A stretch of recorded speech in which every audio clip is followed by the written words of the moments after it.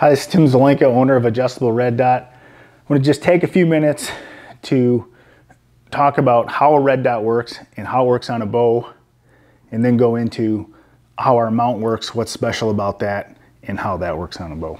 So a red dot on a bow, the function of the red dot works exactly like it does if you had a red dot on a pistol or your shotgun, as long as it's a true red dot, not a scope with a lighted dot or something with crosshairs in it.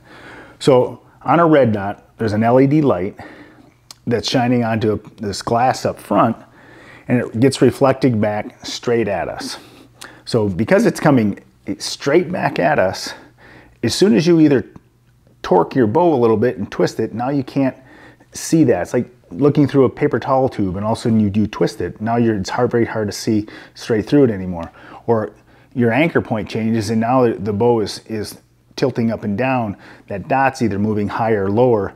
And with those two things, keeping our anchor point in the correct location and not torquing the bow, that's why we don't need a peep. As long as that dot's in the center, we're repeating it, the same thing every time. And there's little things that we can do with either the size of the rings, or some bows are a little different, and we'll use a shim to keep it right where we like it, what feels really comfortable and works for your bow, because not every bow is the same. Cams are set up a little bit different, so we tweak things a little bit. And you like a really tight anchor, then we'll change things a little bit here, so you're not always feeling like, oh, that feels so different because I'm so used to looking through the string anymore. All right, now let's take a minute and we'll talk about our mount. So in the past, most mounts that held a red dot on a bow, they were fixed. So we were limited to whatever we sighted the bow in. 20 yards, we shot further than that, we would have the gap shoot. So our mount is adjustable. Simple knob turns the mount up and down on the riser to shoot further distances. So as we turn it up and down on the riser, this mount is moving on an arc.